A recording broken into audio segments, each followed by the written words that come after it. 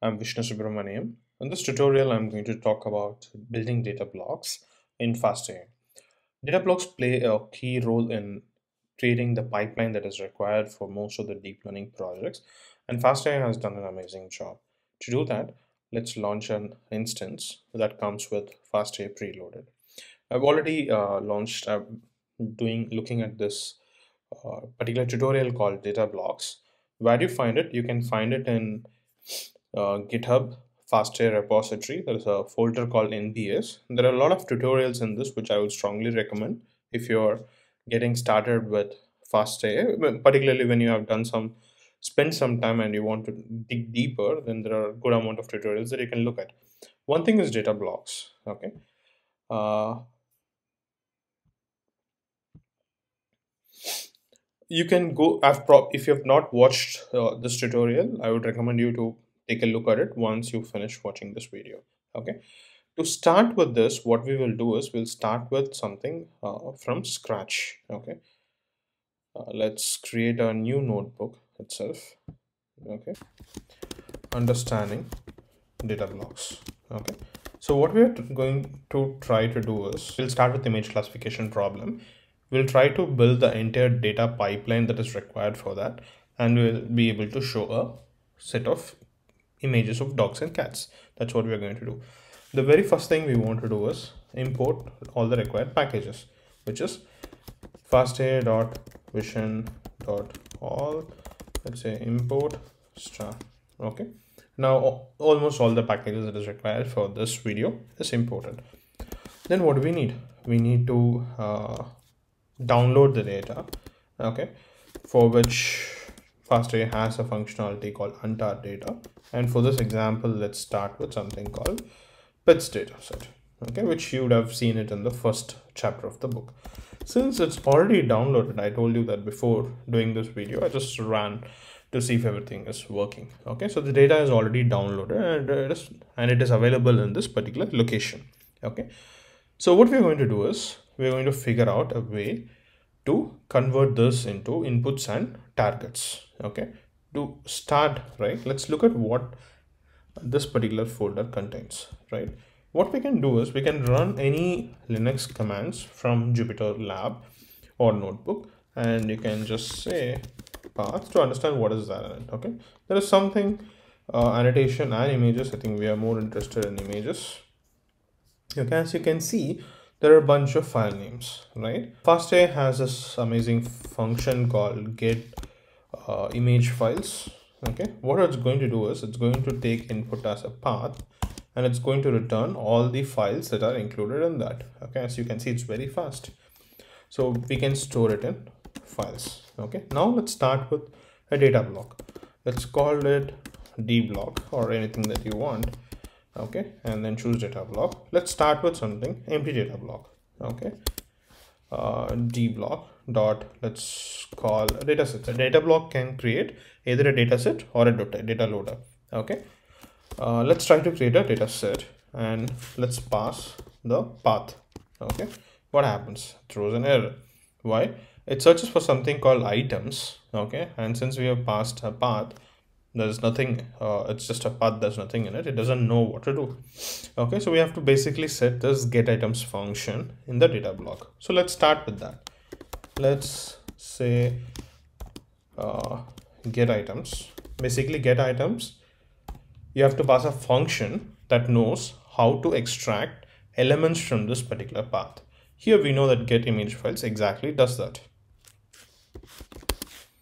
Let's pass the function called get image files. Now let's again create it. Okay, this time it worked. Okay, so our datasets is ready. Not really, we are still on the way. Right, let's pick up first element of that. As you can see here, what it does is for input it has shown that the path to the file, right, is the input, and the target is also that. Okay, basically what it does is the get items, right, for that we have passed this get image files as a function, and whatever it returns, it returns a huge list of all the files that is passed to your x and y. Okay, why? There is a function here called get get x, okay, and get y. Okay, let's say get, if you don't basically if you don't do anything, right, if you don't pass anything, what happens is this gets passed and the same value gets returned for x. So here for input we don't need to do anything, so let's just for understanding, let's pass that as it is. Okay, and let's say lambda here. Let's do something. What we are supposed to do, we are supposed to figure out whether this particular image is a cat or a dog. Okay, and if you're like me and do not know much about dogs and cats, let's search for this. Okay, I know CMS is cat, and if you've already looked at some of the notebooks in fastai, you will know that all the images that are cats actually start with a capital letter, right? Knowing that information, let's write a small function that does that. How do you do it, right? We need to extract the name, right? In a path you can say dot name and returns this, and let's say take the first element and say is, I think is underscore. I'm not sure if we're gonna get a syntax error. Let's just try it out. Okay, I think something went wrong. What is that? str has object, no, it's up. Then I would assume that this underscore is not there. Let's try it. Okay, let's try it. This underscore is not there. So basically we're saying if it's an uppercase, then it's a cat, and this is a y function. Okay, and if you see for x, nothing has happened. Let's see what happens if we just change it to 0. Okay, basically what happened, all our inputs became 0. You can change this to 1 and see it's still 0, right? We don't want that to be.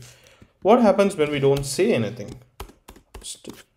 Now whatever your get image files has returned, that's one element, is passed as it is. Basically when you don't set anything, fastai internally uses something called no operation or something of that nature. Basically it does not do anything. That's what we want to know. Okay, now we are one step ahead, right? So but still what we want is, from a data set, we wanted to return an image and probably a category, 0 or 1s, because our algorithms do not understand cat, dog and all these things. We have to represent that in numbers. To do that, fastai has got this new concept called it has got another concept called blocks. Okay, and there are different blocks available. Okay, so for image, we use image block, and for this, which is a category, we can use a category block. Okay, let's say if it's a multi-category, then we use something called multi-category block. You can just search for multi-category block. Okay, now let's see what happens. Okay, so make sure that you never miss a comma, otherwise you get this crazy error. Okay, so now you can see that there is a I'm assuming it's a dog. That's a dog. Okay, and let's say what, 1. Okay, it's a dog, right? So what happens next? Are we good? Okay, so there are other few more functionalities that can be done. Okay, so if you look at it, right, let's create a data, or let's say we have train and validation. Okay, we have a train. Let's say it has got 11,824. Okay, and then it has got a validation. Okay, it's very important that you have a validation data set while training a deep learning model. Okay, and fastai by default assumes that you're going to create a validation data set. So if you don't mention anything in the creation of the data block, then by default it splits randomly into 2 different data sets. The validation set is generally 20%. Where does that magic happen? There is something called splitter. So at any given point of time, you want to know more about what are the arguments that you can pass to this function, right? Just do a shift tab and you'll find all the things that you can. Okay, so here we have a splitter. Let's call a splitter. And what do we pass to it? Okay, there are multiple functions that are already defined in fastai. We can just search the documentation to get what are them, some of them which are available. Okay, this top ones are generally Google ads, forget about it. Okay, and let's click the first link. Mostly that should have the right information. Okay, here we can see a split. Okay, inside that we see a random split. Okay, you can see here it takes a seed and it takes probably a set of list, and then returns train and validation. Okay, that's what we would need. And there are other things probably which you can take a look at if it's useful for some other scenarios, like train test splitter, index splitter, grandparent splitter. There are many more. Okay, let's not get into that right now. So we would like to use a random splitter. Okay, where it is, it's here. Okay, let's see how we can use it. Okay, what is this? Returns a function. Okay, let's see what argument it takes. It takes two arguments, one at valid percentage, how much data you want, and there's a seed. Okay, and if you do not know what is happening inside it, it's always a good idea to take a look at it. Okay, so you can see here, this is a function. Okay, that means we can use any function that we want. And what does that function do? It returns another function. Okay, interesting. And then it somehow figures, which takes some object. Okay, and what does this object do? We take the length of that and we create a list. Okay, and we create a cut, and from the given index, some percentage of that goes as your training and some percentage of that goes as validation. Okay, basically random splitter is returning a function which knows how to take a list, okay, on which length works, and it creates two indexes for training and validation. Right, let's take a quick look at what exactly happens. What is going to be the output. It's a function, so which returns a function. Okay, and we can pass the files. Okay, and let's say train and validation. We don't need to do this, we're just doing it to understand it. Let's see what train contains. It contains indexes of 11,824, and let's say what val contains 2,956. It contains indexes. Okay, so that's what is happening in random splitter. So let's tell DataBlocks to use random splitter, and let's keep it as it is. Okay, we can probably set a seed. If you want to do multiple testing and you want to compare the results, it's a good idea to set a seed. Okay, but since we're just exploring, that's not really required. Okay, so now what we have done, we basically control how the data is being split. Okay, so what do we do next? Let's see what are the other arguments that we have. But before doing that, right, there is another beautiful thing that I really like about the DataBlocks is something called summary. Okay, we can call summary and pass path. So what it basically does is it prints all the steps that it's doing internally to create a batch, and it also does some kind of testing. Okay, so if you see here, it says collating items in a batch. What is collating items? We know the dataset gives one element, one input and one target. Okay, but when you want a data loader, you group all these inputs and group all these targets. That's what becomes a torch tensor, right, of batch size 32, 64, 16, or whatever batch size we want. In this case, the batch size, I'm assuming it's 3. Okay, it says could not collate the 0th member of your tuple because we got the following shapes. Okay, so what is happening is the images are of different sizes. Okay, one is 240, 300, 375, 500, 467, 500, 225, 300. Okay, and by the way, the 3 is not batch size, it's the channels here. What we're trying to do is we're trying to collate 4 images, and the problem it's saying is they're all of different sizes. So what do we do to avoid that? We pass in another function to something called item transformation. Okay, basically whatever function you pass here is applied on each element of image block, okay, or category block, but mostly it's image block. Let's not get into that. So what is the transformation that you want to apply? Okay, resize, and say resize it to 224. Let's now go back and see if it works. Work perfectly, right? But there are so I think by now we will be clear on what is item transform, what is splitter, what does get y do, what does get items do. But what does this image block and category block does, right? Let's try to take a quick look at it. Let's go and search what does image block does. Whenever you want to understand something, the easiest way is to put a double question mark either in the start or in the end, and then do a shift enter. Okay, so we can see it's a function. Okay, and it's calling a function called transform block. Okay, and what it does is it sets a transformation called type transformation, which is class.create. And what is class? PIL image. Basically, it's calling PIL image.create. And then it sets a function called batch transformation into float tensor. Okay, so now I know that what image block does is it passes specific arguments to a transformation block. But what is this transformation block? So this has got some arguments like type transforms, where we know that it's image PIL image.create. Item transforms, we're not using anything here. Batch transforms is into float tensor. Okay, it's a transformation that converts any integer to float. Okay, so we know that basically there are a bunch of transformations that gets applied. It's more of like a constructor, right? And it's not doing anything more than that. So what exactly is happening, right? If you try to understand, the best way to try to understand is create an object of it, right? Let's call imb image block. Okay, and let's create an object of image block.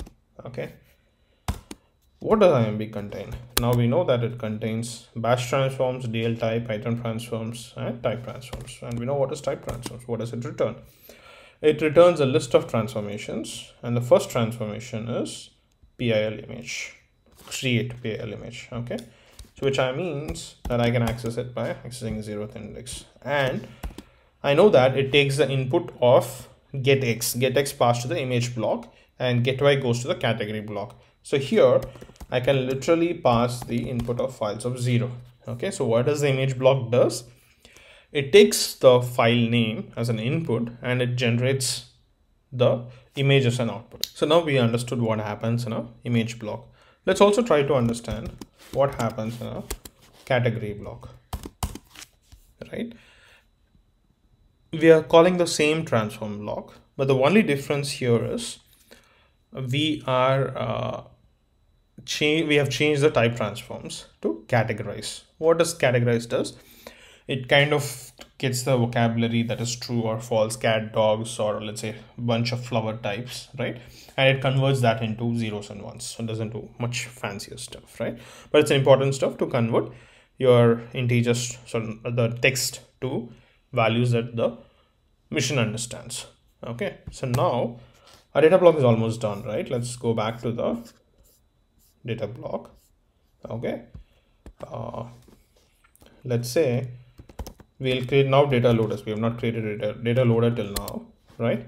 And say data loaders, and what do we pass? We pass something called source, which is the file path. Okay, how do we know it's working? The best way to test is get a batch of data. Okay, dls dot one batch.